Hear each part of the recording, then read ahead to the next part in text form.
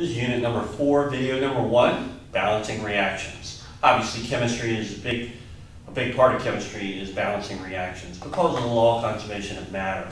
We've already talked about law of conservation of matter earlier in the year. Now we're going to implement it. Chemical reactions have to be balanced by atoms and charge. So whatever number of atoms we have on the left side, we have to have the same number on the right side. We can't create or destroy atoms in a chemical reaction. Nuclear reactions are something else. I've got a couple of combustion reactions here. The first one is butane. Butane's in all your flick lighters. So this is combustion of butane reacting with oxygen, producing carbon dioxide and water. So we're going to balance this. To balance it, we're going to make sure the number of carbons total, which this is called our coefficient, we're going to multiply the coefficient by the subscript to get how many atoms are actually there. So the total number of atoms of carbon on the left must equal the total number of carbon atoms on the right. Same thing's true with oxygen and hydrogen. So, in general, you want to balance atoms other than oxygen and hydrogen first. Those two elements tend to spread out in a lot of molecules. So the other atoms will tend to usually be one molecule on each side. Maybe not, but most of the time it will. So here we have carbon. We have 4 carbons. So we go over here, we only have 1 carbon. That's not balanced. So I'm never going to change the subscript. Change the subscript changes the molecule. Carbon dioxide is CO2.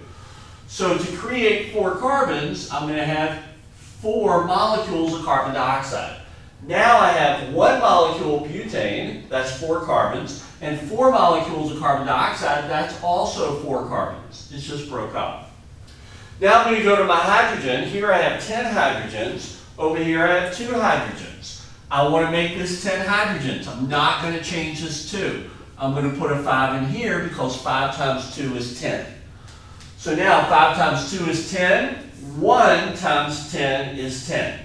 So I have balanced the number of hydrogens. Now I'm going to go to oxygen. Here I have 2 oxygens. Here I have 8 oxygens in 4 carbon dioxide molecules and 5 oxygens in water. And 4 times 2 is 8. 5 times 1 is 5. That's going to give me 13 oxygens.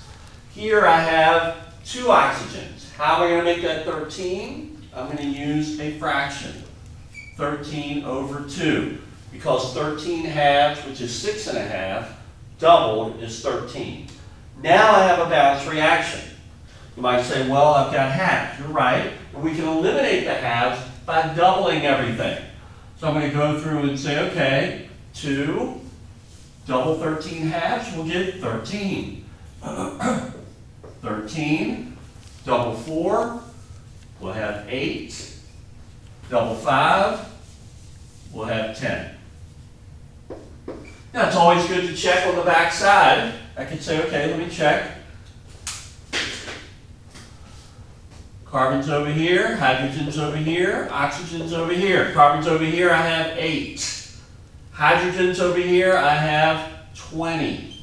Oxygen's over here, I have 26. Now let's go over here, carbon, hydrogen, oxygen. Carbon's over here, I have 8. Hydrogen's over here, I have 10 times 2, that's 20. Oxygen's over here, I have 16 plus 10, that's 26. That's a balanced reaction. So that reaction is balanced in total.